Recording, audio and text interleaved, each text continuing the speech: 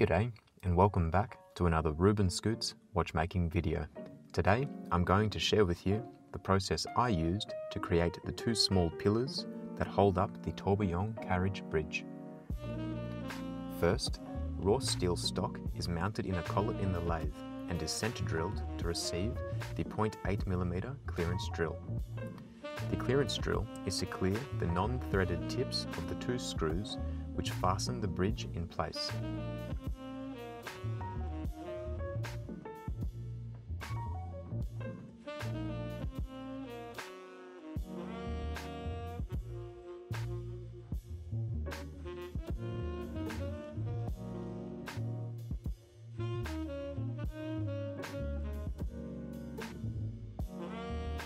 It is very important that these holes are drilled perfectly on center.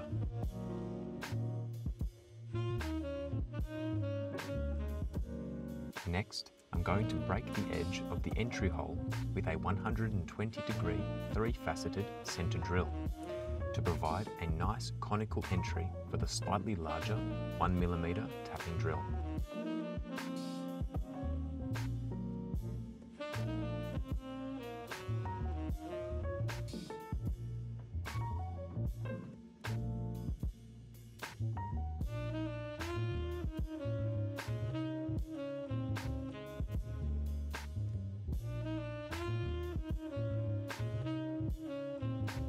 Once drilled, a 1.4mm tap is mounted in a pin vise in the tailstock of the lathe.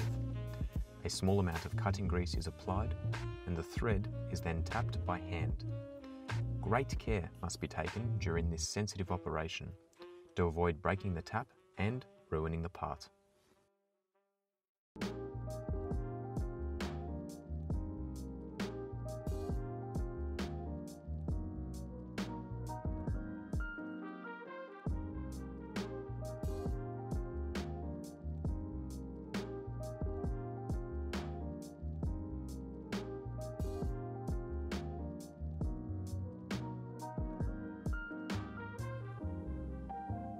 The first and largest diameter is turned and the pillar is parted off using a piercing saw.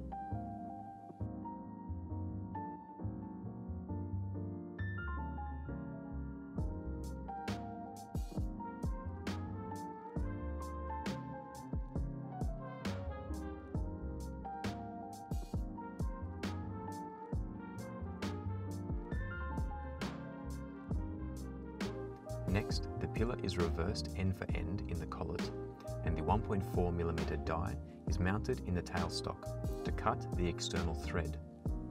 This is the thread that will fasten the pillar to the main plate of the watch.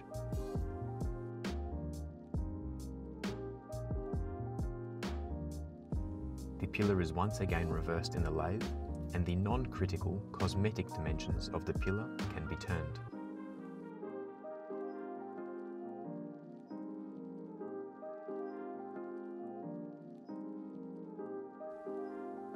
It is important to take very light cuts with a perfectly sharpened and lapped tool, as only a very small length of the pillar is held in the collet.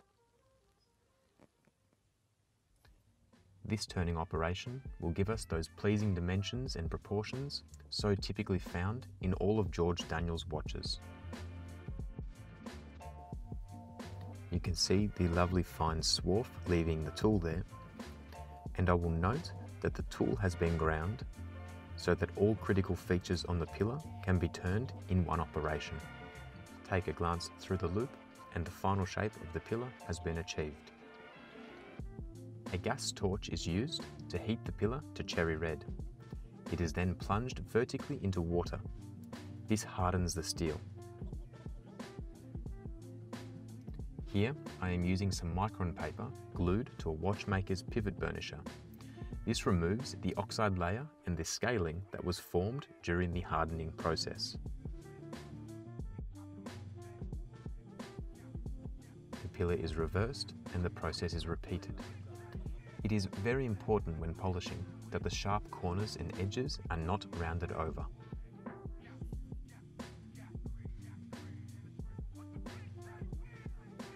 Here I am using a small amount of aluminium oxide paste on a piece of wood to polish the external threads on the end of the pillar.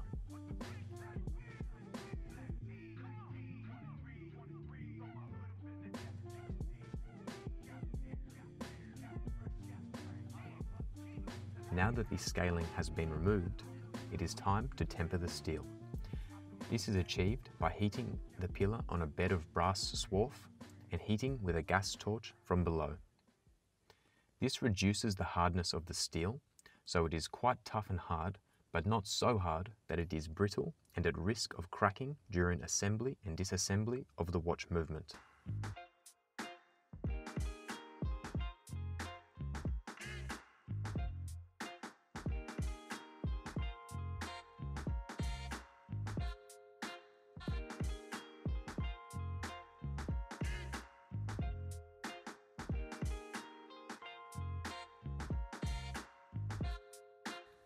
For this particular alloy of steel, I am aiming for a mid to pale blue colour to achieve the desired hardness.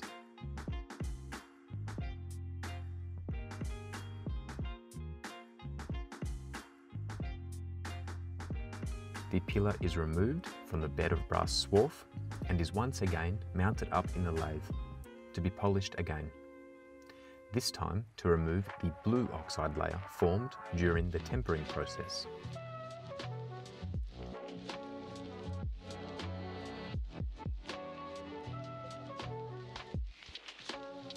Various grades of micron paper are used until the desired finish is achieved.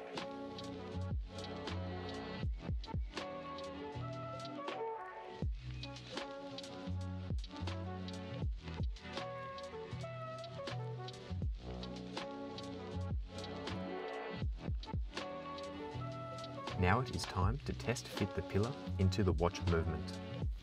The pillar is held in a pin vise and is screwed into the main plate.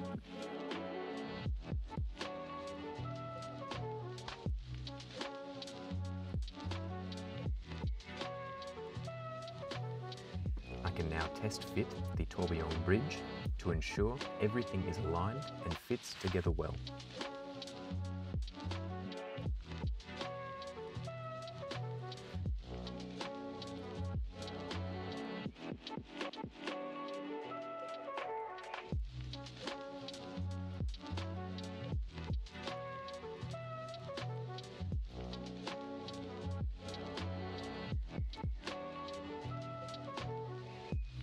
The two screws are fastened,